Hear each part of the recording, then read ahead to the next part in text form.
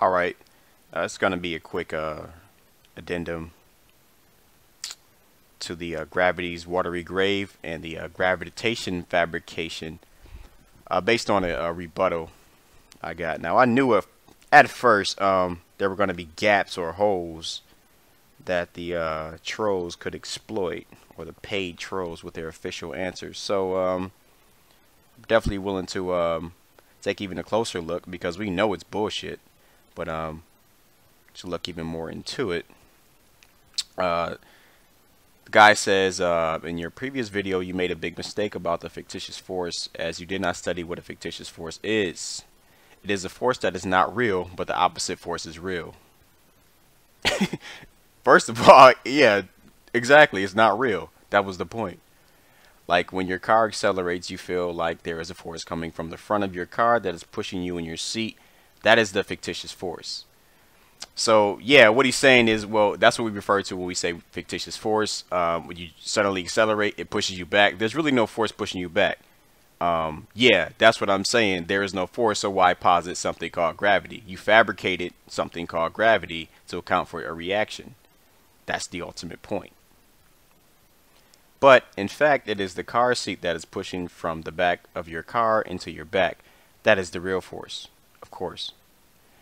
Gravity, according to Einstein, is the same. We feel like the Earth is pulling us to the center, but in fact, gravity is pushing us to the center.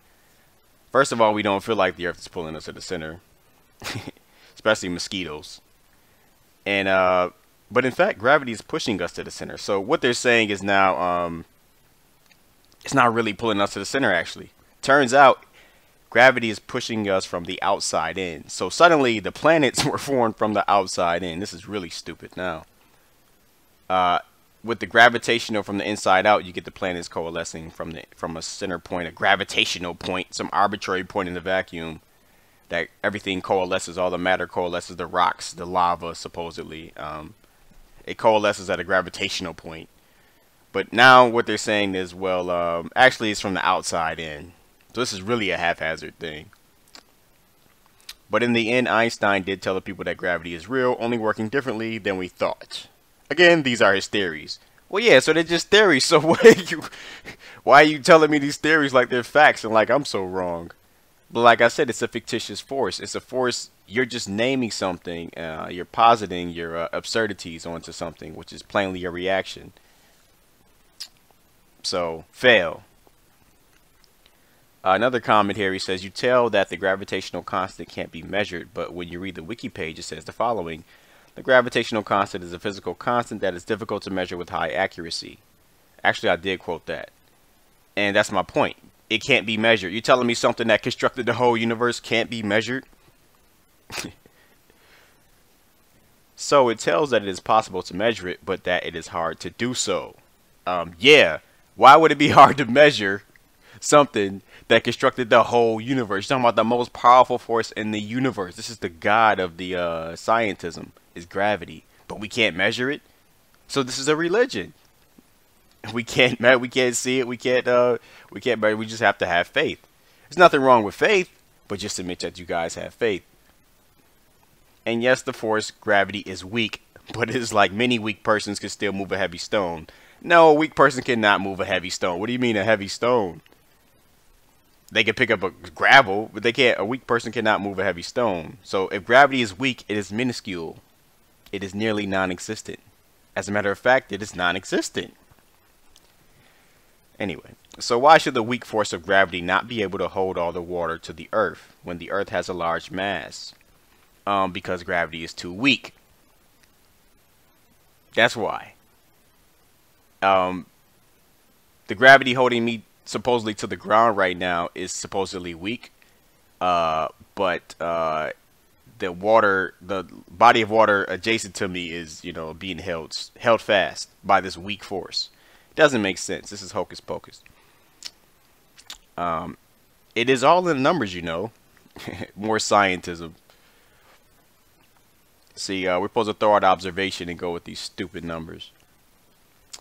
Then you do the gravitational constant in Planck units when the constant is 1. And then you tell that the equation on top that is not in Planck units, you can substitute the G for 1, 2. That is wrong and you know it. Now, when I mentioned the Planck units can be reduced to 1, the natural units, he's saying you can't substitute that. You must use the original equation, which even they admitted cannot be calculated accurately, and Cavendish couldn't find a number for it. Nobody can find a number for it. It's just this weird looking equation with the n placed in it for newtons, which is also arbitrary. So it's just this wishy-washy equation with no number. But supposedly this is the constant that created the universe. This constant force, which they can't equate. It's too weak to equate. And no, you can't omit a small force at all. Really. A small force as the force of 2 1-kilogram balls 1 meter apart is still a force. What force? See, here they go again. They're just it's just the natural reaction. We're talking about natural laws of flat Earth. And here they go with this the force. What force? When we use 2 balls of 1,000 kilograms and 1 meter apart, the force will be more. No, the fuck it won't. Just like 2 buildings apart don't have any gravitational force between them. There's no absurdity of action at a distance. You're just saying things. So, no, it won't. When we take the mass of the Earth, then the force is something to take into account. When you jump from a high building, what? No, that's called acceleration, 9.8 meters a second. That has nothing to do with it. Again, here you go with the force, this fictitious force. So in the end, this is not a real proof that gravity does not exist. It is proof that you twist the facts to see into a conclusion you like to see. No, it's proof that is weak, minuscule, i.e. non-existent, and you are promoting this absurdity of action at a distance with no medium. Even your God or Savior Einstein admitted that.